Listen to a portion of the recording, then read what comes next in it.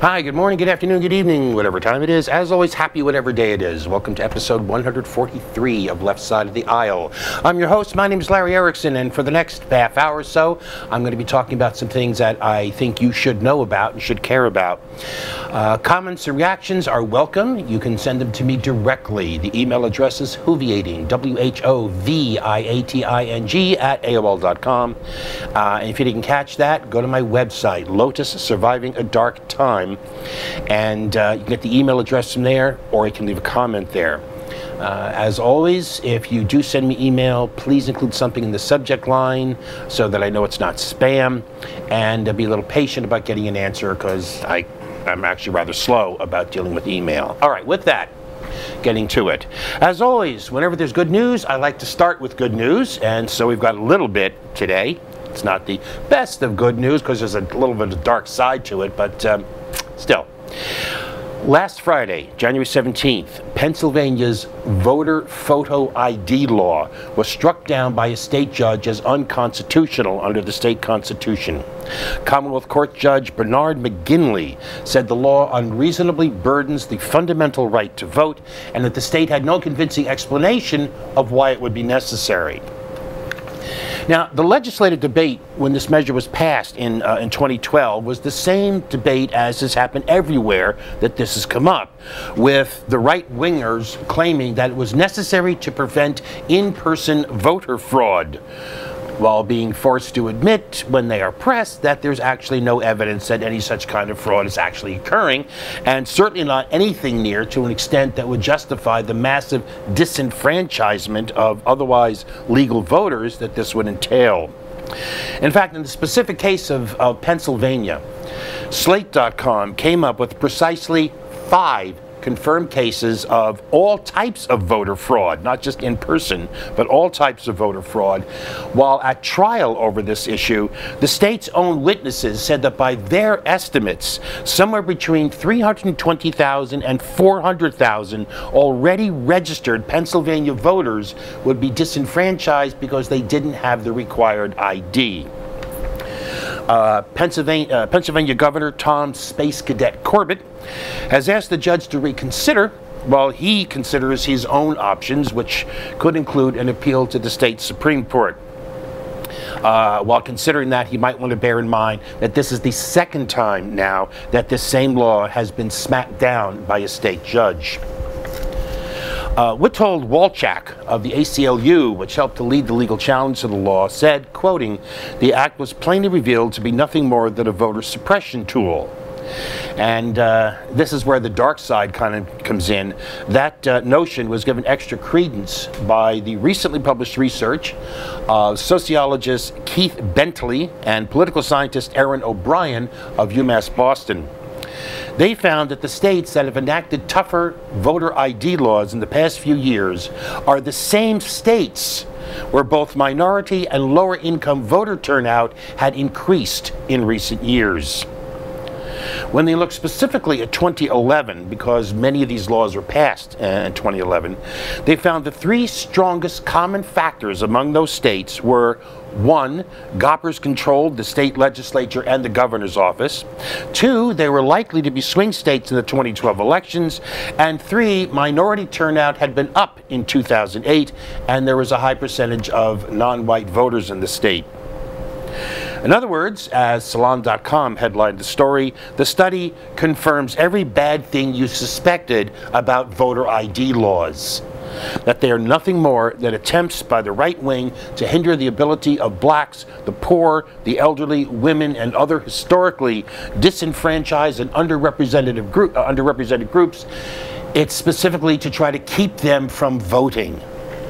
These laws are racist, they are classist, they are sexist, they are profoundly undemocratic, and they are bluntly un-American. Those who push them are only interested in maintaining their own privileged positions in society. I'd say that they should be ashamed, except their actions prove that they have none.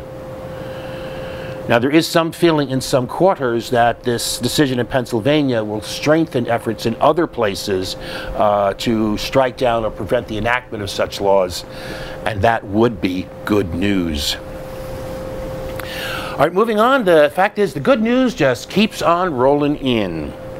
Virginia Attorney General Mark Herring announced on January 23rd that he believes that his own state's constitutional ban on same-sex marriage is unconstitutional and that Virginia is joining two same-sex couples and asking a federal court to strike it down.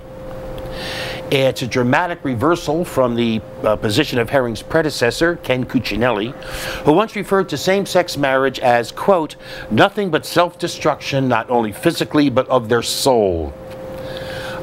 It stands as proof that, as the Goppers keep telling us, when they want to strip away union rights or cut aid to the poor or restrict voting rights or whatever, elections have consequences. It's also a personal reversal for Herring, who, as a state senator some 8 years ago, voted against same-sex marriage. Now, however, he says that Virginia has been on the wrong side of legal battles involving school desegregation, interracial marriage, and single-sex education at the Virginia Military Institute. He now wants Virginia to be on, quote, the right side of the law and history, unquote, in the battle over same-sex marriage. And he said, as Attorney General, I cannot and will not defend laws that violate Virginia's rights. Good for him. And good for the future of Virginia. All right, we're going to follow up now with two updates on things I talked about last week. I'm going back over them and updating you because I think both of these are important enough to deserve a revisit. And the first of them, actually, I suppose, is not so much an update as a backfill. And there are, in fact, two parts to the backfill. Now, to start, there's a basic point that you need to understand about the internet, which is, the thing is, you probably know this already, but I'm just going to lay it out just to make sure it's clear. There are essentially, at the most basic level, two parts to the internet. There are content providers. These are the people who actually create the videos, the text, the websites, the whatever, create the stuff that you actually look at or listen to or read on the internet. Then there are content carriers. These are the corporations that own and control the networks, wired or wireless, over which that data travels, over which that data then is transmitted to you. Now, there are complications in the fact that a content carrier can also be a content provider. They can create their own content and send over their network, but that's not really important. The basic point of saying that there are content providers and content carriers remains. Okay, last week I spoke about net neutrality, about the principle that all information transmitted on the internet is treated equally. And I also described a recent decision in federal court in D.C. that said that the FCC could not regulate broadband, which is, high-speed internet, could not regulate broadband the way the agency tried to do it. That decision essentially undermined net neutrality, as I talked about last week. Because the result of that court decision was that the handful of giant corporations such as Verizon and Comcast and AT&T that control the networks over which internet traffic travels could favor some content over others, which means in practice they could favor that content produced by other large corporations that have the bucks to pay for special treatment, while everyone else would just have to wait until Verizcast and Comzon got around to them. If it got around to them at all, because now there's nothing to prevent them from saying to some content provider, we're not going to carry your content. As far as the U.S. is concerned, you're off the internet. Now, the first part of the backfill is that I said, as a result of that decision, I said this last week, that unless something changes, the future of the internet can be found in the past. And I compared it to the argument over the fairness doctrine. Because time was short last week, I didn't get to explain that properly, so I want to do that now. The fairness doctrine was an FCC rule that essentially required broadcasters to do just two things. One, to cover some issues of public interest, including some controversial ones, and two, to do it in a way that overall their coverage is reasonably fair with a reasonable chance for all sides to be heard. Now, the fairness doctrine in some form was around for a long time. In fact, there was a version of the fairness doctrine in place before there was an FCC.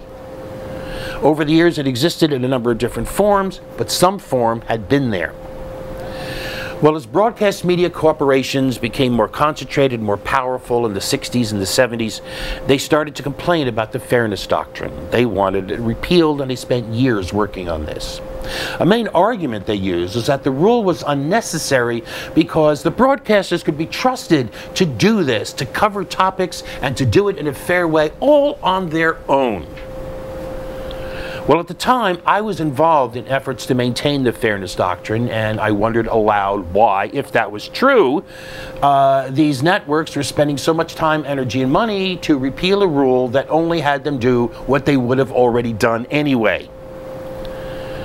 Well, finally, under the corporate capitalist-friendly regime of Ronald Reagan in the 1980s, the fairness doctrine was repealed, followed almost immediately by the explosion of right-wing talk radio, the virtual disappearance of even just liberal voices, and the emergence of overtly biased networks such as Fox.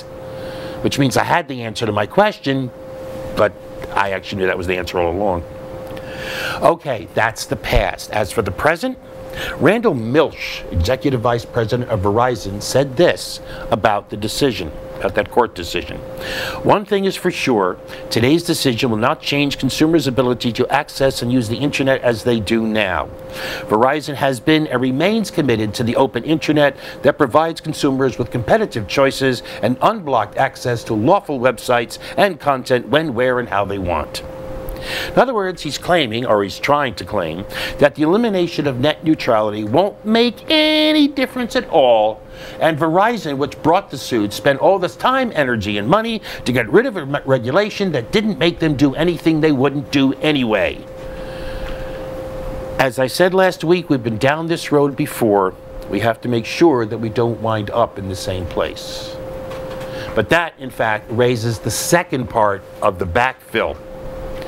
This goes back to Milch's statement. Verizon remains committed to the open internet that provides consumers with competitive choices and unblocked access to lawful websites and contents when, where, and how they want. Now note carefully, note very carefully, that he declares a commitment to unblocked access, but not to equal access.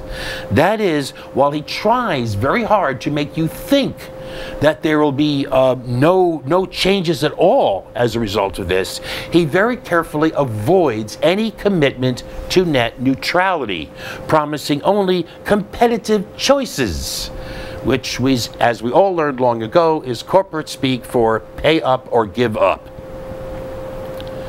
And the thing is, we truly have been down this road before.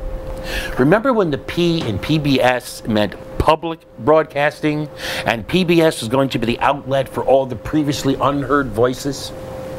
Remember when UHF TV, and that's broadcast channels 14 to 83 for you kiddies out there. Remember when UHF TV was going to open up so many outlets for creativity and again for unheard voices? Remember that was also going to be true for cable TV, and how for a time it actually was. Now, so far, the internet has escaped the fate that has befallen these others precisely because of its essential democratic, even anarchic nature. Unlike broadcast media or cable, there are not a limited number of content providers available to any given users. You aren't limited to a dozen broadcast or even a couple of hundred cable channels. There are literally tens of millions of options out there for you. The whole internet is available to you. But now we are faced with the very real possibility of that no longer being true, both literally in the sense of blocked access, and more importantly, because more likely, effectively in the sense of delays, bottlenecks, and agonizingly slow transmission rates for unfavored outlets. We have, in fact, been down this road before. We have to make sure we don't wind up in the same place. Now, I should add as a footnote to all that net neutrality is not dead, just moribund. The court decision relied significantly on the FCC having classified internet service as an information service rather than a telecommunications service, and the court found that the regulations in question had treated outfits like Verizon as telecommunications services. So they said the FBI, the FCC cannot regulate them in that way. So there's a couple of options. The FCC could try reissuing the regulations while defining these corporations as an information service. Even better, since the court said it was the FCC's own classification that caused the problem, the FCC could just say, well, we were mistaken. These are telecommunication services, reclassify them and reissue the regulations. An even better but far less likely alternative would be for Congress to pass legislation enacting net neutrality into law and specifically giving the FCC the power to regulate corporations to that end. But in any event, I have to say, buckle up, kiddos. In a few years, this show may be the only alternative news source that you can get without paying extra for it. We'll get to our second update after the break.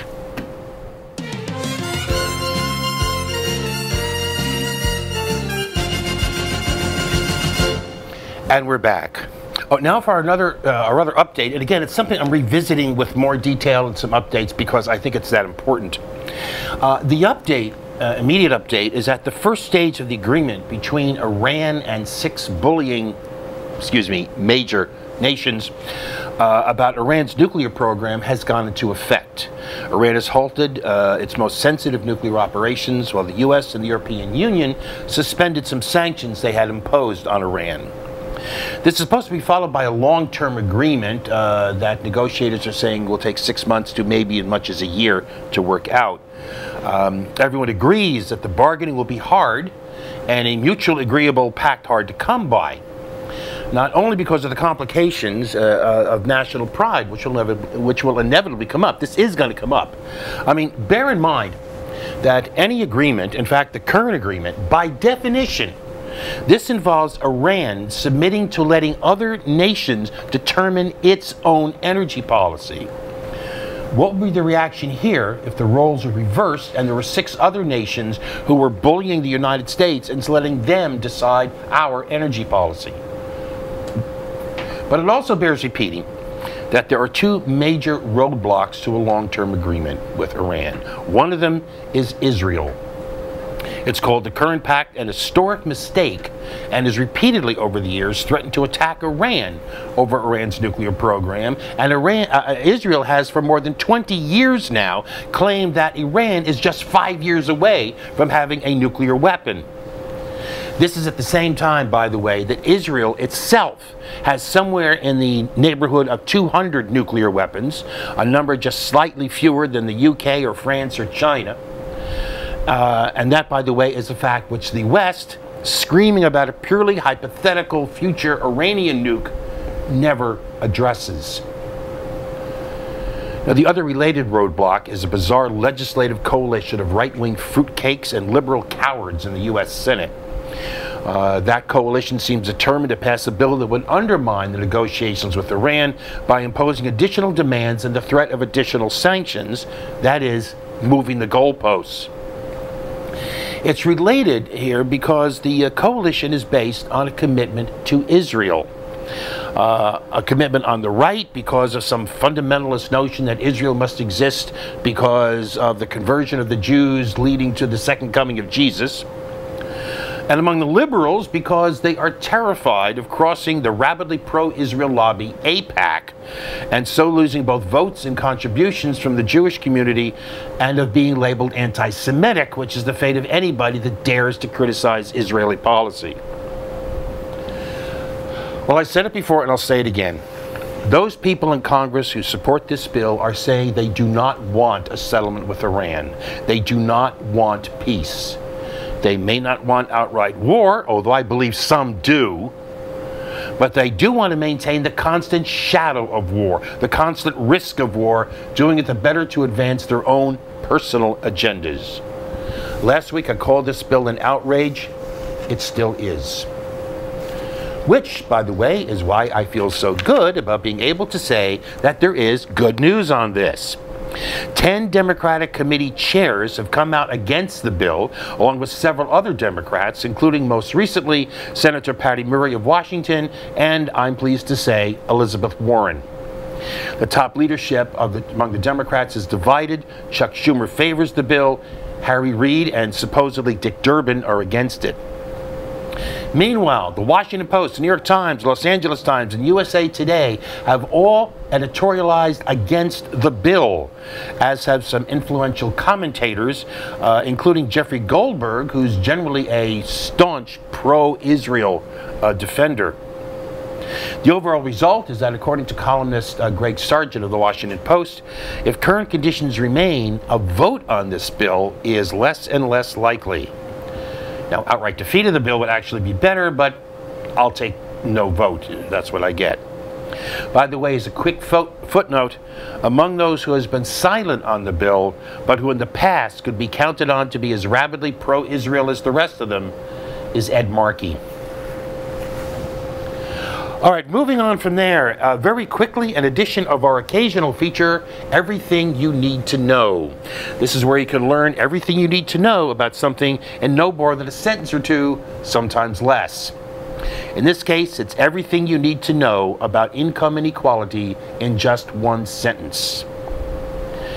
According to a new report from Oxfam, the world's richest 85 individuals control as much wealth as half of the world's population, some 3.5 billion people. And that is everything you need to know. All right, from there, one of our regular weekly features, it's the outrage of the week.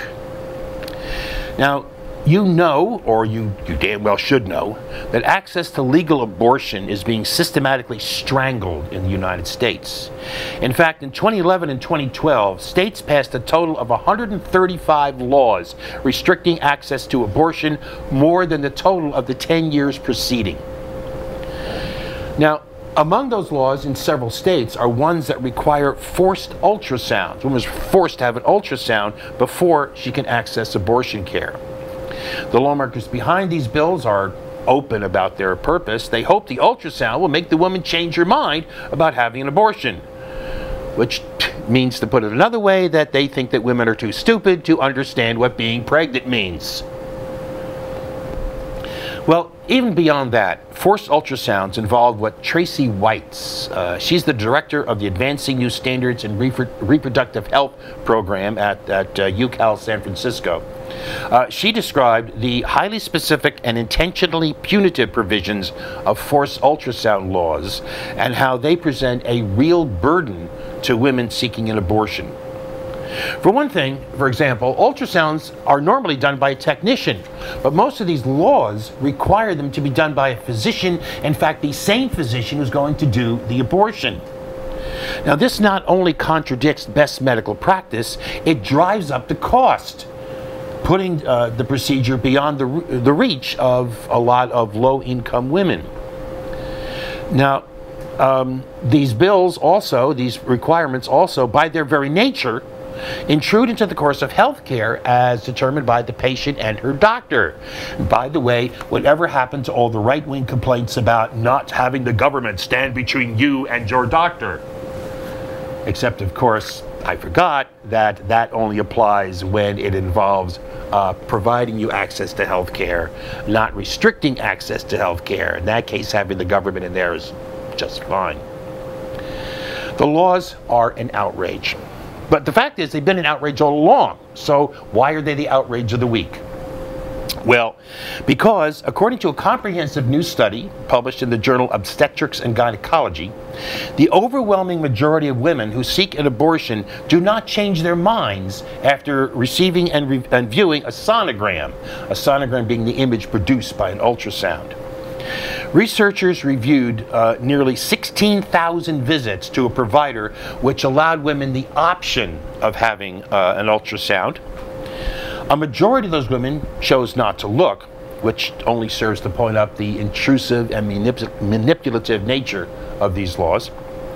However, and more to the point, a little over 40% of the women did choose to view the sonogram. Among those women, 98.4% went ahead with the abortion, a figure virtually identical to the percentage of women who did not view the ultrasound who went forward with it. Put another way, of those women who did not view the sonogram, 1% changed their minds and decided not to have the abortion. Of those women who did view the sonogram, 1.6% changed their minds. And as it turns out, those women who changed their minds after viewing the sonogram were among those who had expressed mixed feelings about getting an abortion in the first place, who already had doubts about it. Among those women who expressed confidence in their decision, 0%, not one, changed her mind after viewing the sonogram. In other words, these ultrasounds have essentially zero impact on a woman's decision to have an abortion. They have all the intrusiveness, all the burdens, all the unnecessary expense, and all the sexist condescension about a woman's ability to make her own healthcare choices. The fact is that they are an outrage. And they don't even work one of the ways the right wing wants them to, which makes them even more outrageous. They are, if you will, the outragier of the week. All right, we should have just enough time for our other regular weekly feature. It's the Clown Award, and it's given, as always, for meritorious stupidity. This week, because time is short, I'm going after an easy target, Glenn Beck. Now, there obviously could be any number of reasons for this, but this is the one I've chosen because it's recent. You know of Bill Nye, the science guy, I'm sure. What you may not know is that he, of late, has become a leading voice in the scientific fight against creationism and in favor of the scientific principle of evolution. He's been using his celebrity and his ability to explain scientific concepts in a way understandable to non-scientists in order to battle the ignorance that creationism represents. Well, this is where Beck comes in. He played a clip of Nye telling creationists that it's fine if they want to live in an alternate reality, but don't make your kids do it. This, Beck insisted, put Nye on the wrong side of history and asked if in the future Nye, quoting him, is going to look like the people who threw Galileo out. That's right, Glenn Beck says that Bill Nye, in standing against those who want to deny the reality of evolution, is just the same as those people who tossed out Galileo in order to deny the reality that the Earth goes around the sun instead of the other way around. They are exactly the same. One thing I think we can be confident will be said in the future, because it's already being said now, is Glenn Beck, oh yeah, that clown. All right, that's going to be about it for this week. There are all kinds of news things that you don't have time for, but I tend to go until next week. There's some updates, new news about global warming. There's a lot of news about privacy, about the NSA, some of it good, some of it bad, but a lot of things we need to talk about, a lot of things that are important that I do promise to get to next week, a lot of things about the economy. More news than I can deal with in the course of one show. So you just have the best week you possibly can. We will see you next week. And for now, peace.